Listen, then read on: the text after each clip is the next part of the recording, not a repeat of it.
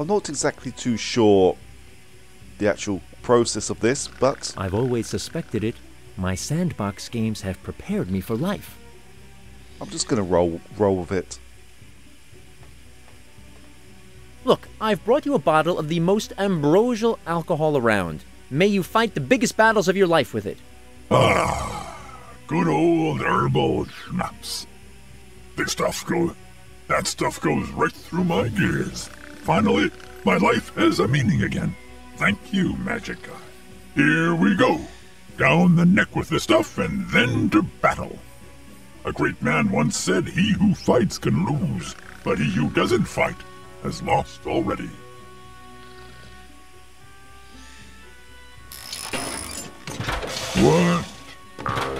What is happening? I'm not working anymore. May you find peace in eternal standby. Okay, now I've finally got your alcohol. This hatch is emitting a strong smell of booze. Give me that booze.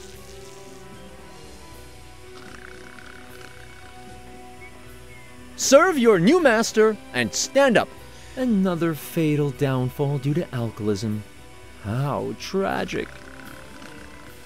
Oh wow, we have a glitch. Yuck, it stinks terribly. He should really treat himself to a shower again. I did a short test run and I've reloaded the game and it hasn't reset the graphics for some reason. But we need to shave this mole. For some reason this game has an obsession with giving haircuts to people lying on the floor, either dead or unconscious. Now I'll let my artistic streak run free.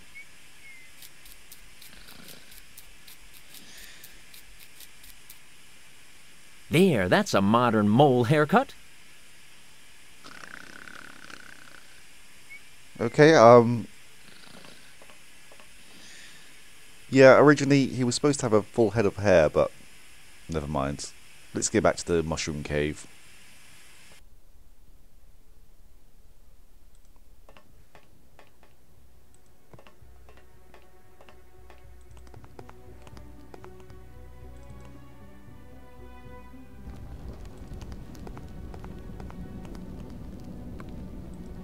So we need to make this perfume so we can get through this mole city. The pot is empty. Okay, so we need the lard. Out of the pot, into the pot, this unsaturated neutral fat can receive the smell of the aroma carrier. We have our alcohol. The ethanol will later take on the smell of the fat. And the hair. If those smelly hairs are no aroma carrier, then I've run out of ideas. With this, I must smell like a mole soon. Oh yes, and some water. H2O obtained by a thermal separation process? I hope that means distilled water. Ugh, it smells like a wet dog with cheesy feet. That was heavy. But now I stink, just like those moles. Now nobody will stop me anymore. Every woman will lie at my feet. Every woman with pointy claws and black fur, that is. I brewed my eau de taupe in this. Are we done? I hope so.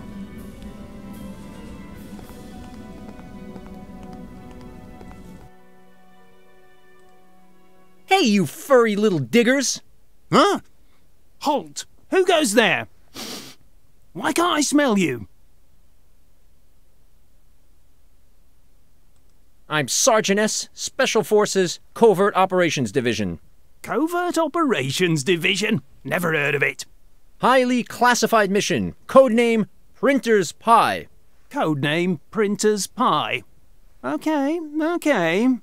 Carry on, soldier. Maybe you'd better blow your nose then. Are you trying to pull my leg? There's nothing wrong with my olfactory organ. Where can I find your leaders? Our leaders? They're your leaders as well, aren't they? Of course I meant our leaders. I've got to deliver an important message. That's strange. Very strange. How can you forget where the council room of our old ones is? Are you sure you belong to us? Oh, come on. Don't we all forget something from time to time? We can't leave our post right now, but go and ask our colleague over there in the watch room. He should be on his break now and be able to show you the way. We could claim to be drunk. Where's my hat? You've lost your helmet. A soldier always has to take care of his equipment. According to martial law, embezzlement of federal property is punishable by, well, let's just say it's frowned upon. Go find your helmet at once. Hi, it's me again. Huh? Why are you just standing around here? Guard company, 5th company, soldier, proceed. Aliens are attacking the magic world. I'm sorry, but invasions don't fall under our responsibility. Go and appeal to the old ones, so they can delegate the issue to a subcommittee. Meanwhile, we'll ward off all danger from our proud Talpa people in the course of our guard duty here. I've got to go. At ease, soldier.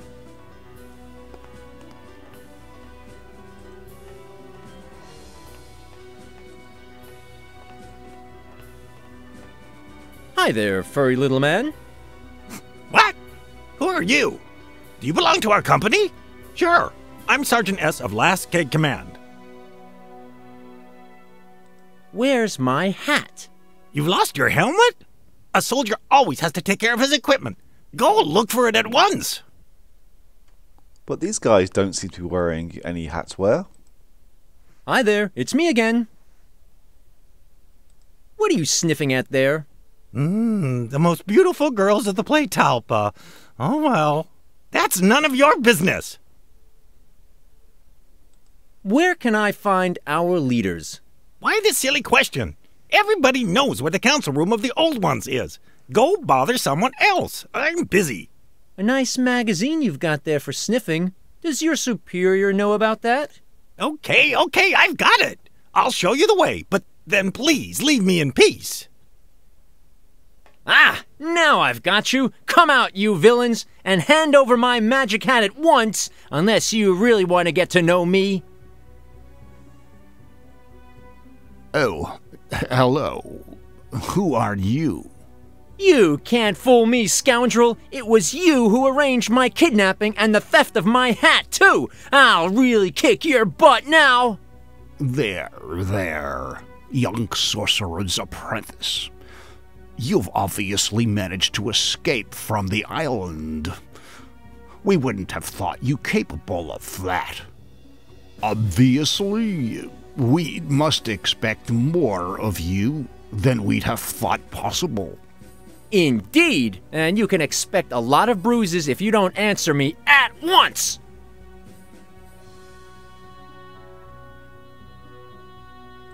Why are you sitting here in this dim light on those strange columns? We're the wise old ones. All those with a request which nobody else can solve come to us. Now that you say it, I suddenly realize it. Apart from the agents, nobody's come for a long time.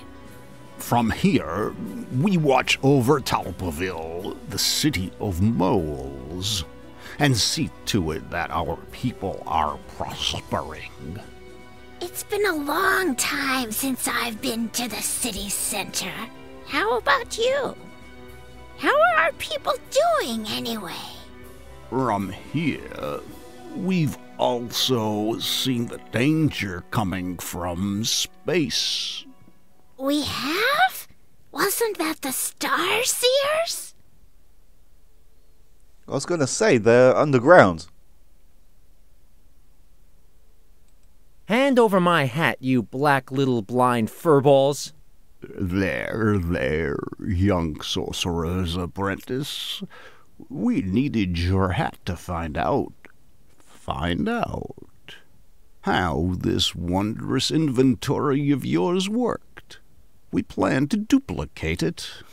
We've succeeded at that. So you can have it back now. I thought the duplication failed.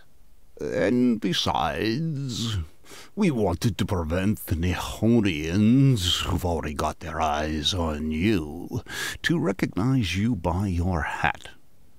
All was done for your protection only, young Simon.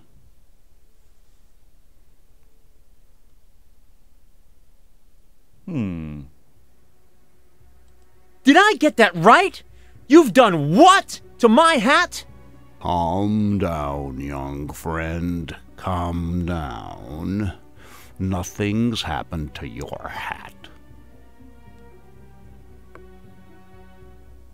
Hey, there was more stuff in it. Where's my cool remote control? Speak, you fox niblets.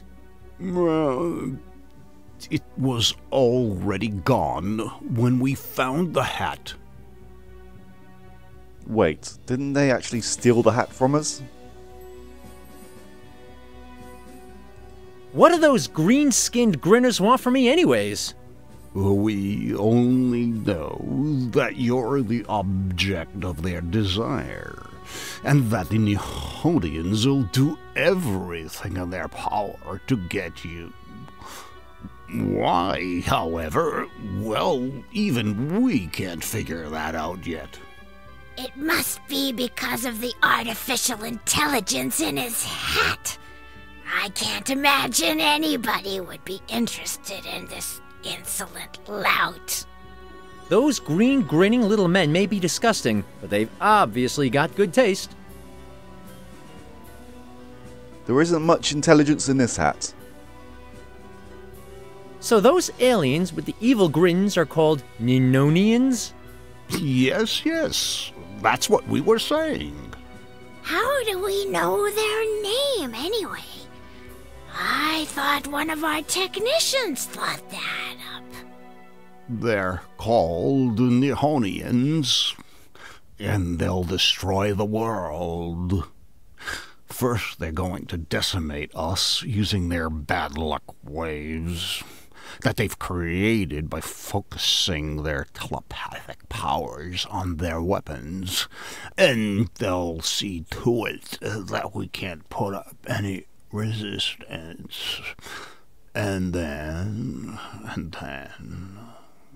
Oh, don't fall asleep now when it's getting interesting. Wake up! Don't scream like that. I'm right here. Well, where were we? Oh, right. After that, they'll lay waste to the whole planet by shooting a bad luck wave of gigantic proportions right out of their eye of death. You should tell him that the Eye of Death is a Nihonian capital spaceship. Thanks for the advice. The Eye of Death is a gigantic Nihonian mothership, a star of death. Our world is on the brink of destruction, and this furball's name seems to be Mr. Motionless Mole. The Nihonians attack! The world is on the brink of destruction, and you guys are just sitting here and doing nothing! Of course we're doing something. We're talking to you at this very moment, for instance. According to the reports of our agents, the Eye of Death has been seen already. Well, that's great news. And what are you going to do now? Not us. You. You'll stop the Nihonians by causing chaos and panic aboard the Eye of Death, and by shutting down its central source of energy. You're able to do that, right? I even think that's his area of expertise. Be a hero? Save the world? I don't have to think twice about that. That's clearly a job for Simon the Glorious. I just wonder how much of this is actually true, or if it's going to be one big misunderstanding. I guess we will find out soon. How can I get aboard that Eye of Death? Well, young sorcerer's apprentice, your deductive mind will certainly find a way aboard the Eye of Death. We're absolutely sure about that. We should give him a communicator. And maybe a dictionary of foreign words so he can look up deductive. That's a good idea. Please give Simon a communicator so we can get in contact at all times. And to make sure everything goes to our satisfaction, these two of our agents will accompany you. And how am I supposed to get into space? Wait, I've got it. I'll take the black pear and just row through the atmosphere. That's a very good idea. Hey, I was just kidding. Unfortunately, we don't have any resources left to build a spaceship for you. That mad inventor is rather imaginative, though. Here, take this blueprint for a spaceship that can be assembled from wood and old scrap. Oh, well. What one doesn't do to save the world.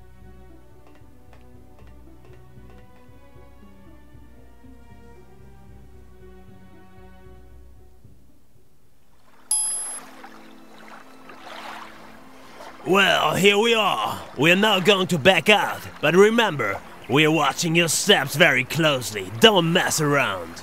I never mess around. I'm practically known as Mr. Never Mess Around. You can ask whoever you want. We've already done that. Attention, attention. Here's another special announcement brought to you live today by Magic World Royal Radio. By now, there's hundreds of flying saucers in the sky.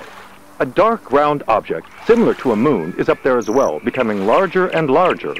Whatever it is, it's closing in. Oh, that's the ugliest garden gnome I've ever seen. The alien forces are leaving a wake of destruction wherever they appear. Those moles seem to have lost this. It's a horrific sight. A ballpoint pen from one of those talking ancient moles. It's damn heavy. Don't panic. Apart from that, it looks rather normal. Don't panic.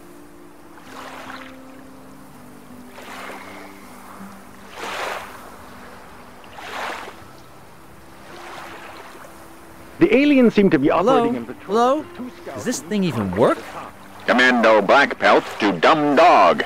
We can hear you loud and clear. Where is the elephant in the ointment? Any news, you felt balls? No new data. Over and out. Attention, attention. Here's another special announcement brought to you live today by Magic World Royal Radio.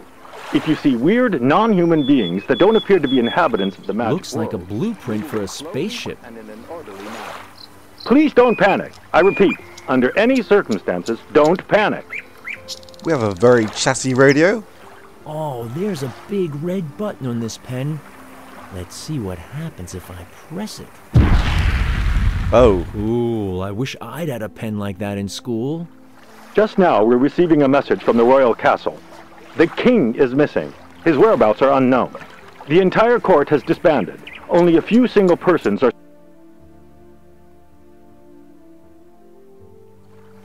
I wonder what exactly exploded. Oh, Red Riding Hood is back. And it seems like we have ditched the backpack finally. Anyway, let's go see Peach again.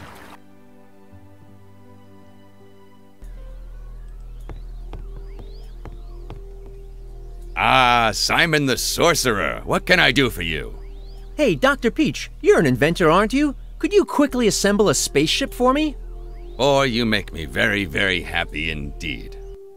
I've been waiting for a triple darned eternity to build a spaceship and explore the vastness of outer space. Unfortunately, I've never found an investor who would make it possible for me to properly deal with plans for a spaceship. Investor? But of course, you ordinary seaman. Do you think plans like that just draw themselves? I'll definitely need 1,000 doubloons for that, and that's not even including the interior decoration. How are you paying? Cash, credit, or check? Forget it. I don't have that much. But, surprise, I have complete finished plans for a top-notch spaceship. Zounds, now there's a bright lad. Let's see if it's worth something, kiddo.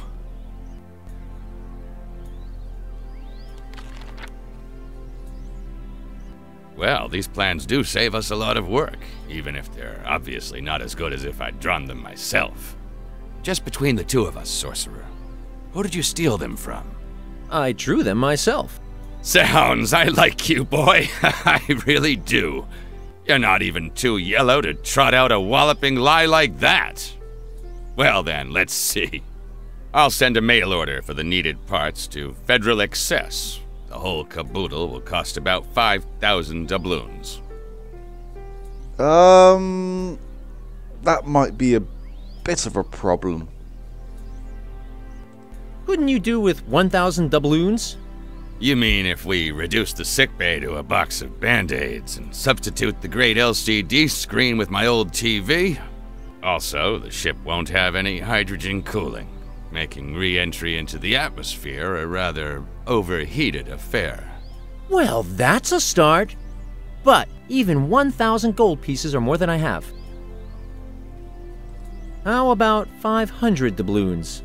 Well, if you'd really want to go without a hydraulic brake certified by the DMV DVLA, without an energy shield based on nanolaser technology, without highly precise beam weapons, and without an artificial intelligence unit with an IQ over 100... Oh, it's all the same to me. I don't have enough anyway. Come on, 100 doubloons are more than enough. 100? For God's sake! Then I'd have to substitute the gamma ray shielding for a mixture of sawdust and lead and junk. And the ship's AI would have the intelligence of a chimpanzee.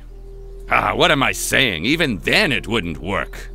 Calm down. I don't have enough gold anyways. How much do you actually have? Well, to be honest, none.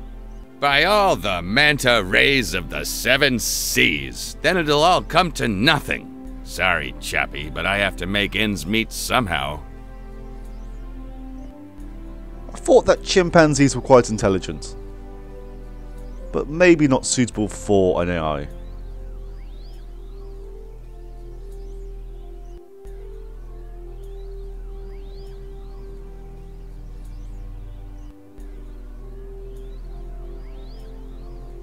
Come on, Doc, old buddy, help me build that spaceship for free. This is about the fate of the magic world, after all. What good is the fate of the magic world if I can't pay my rent and get kicked out of this hut? You're paying rent for this hovel? But of course, the almighty Stonehead demands monthly payments, volcano insurance included. Why don't you ask those moles for gold? They're the ones who insist I fly into space. Those small devils already hornswoggled me once. They tried paying me with mealworms, telling me they're a delicacy when candied.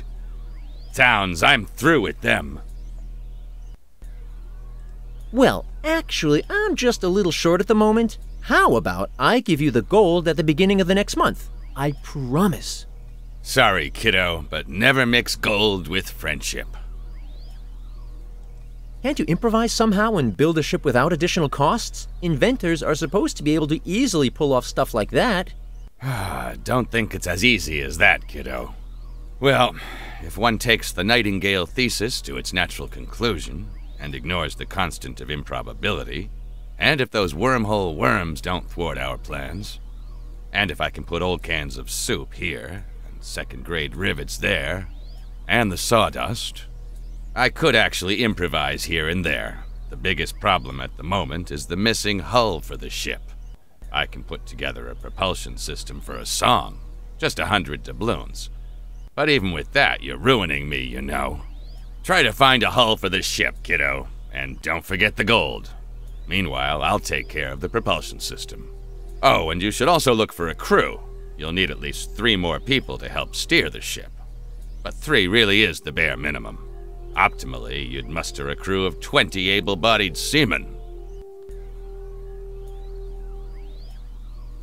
Hey, Dr. Peach, I'm still looking for a crew member for my journey into space. Are you in? With a 5,000 doubloon ship, my answer would have been yes. Upon my soul, even with a 1,000 doubloon ship. But this way? No. Okay, let's go and find some seamen.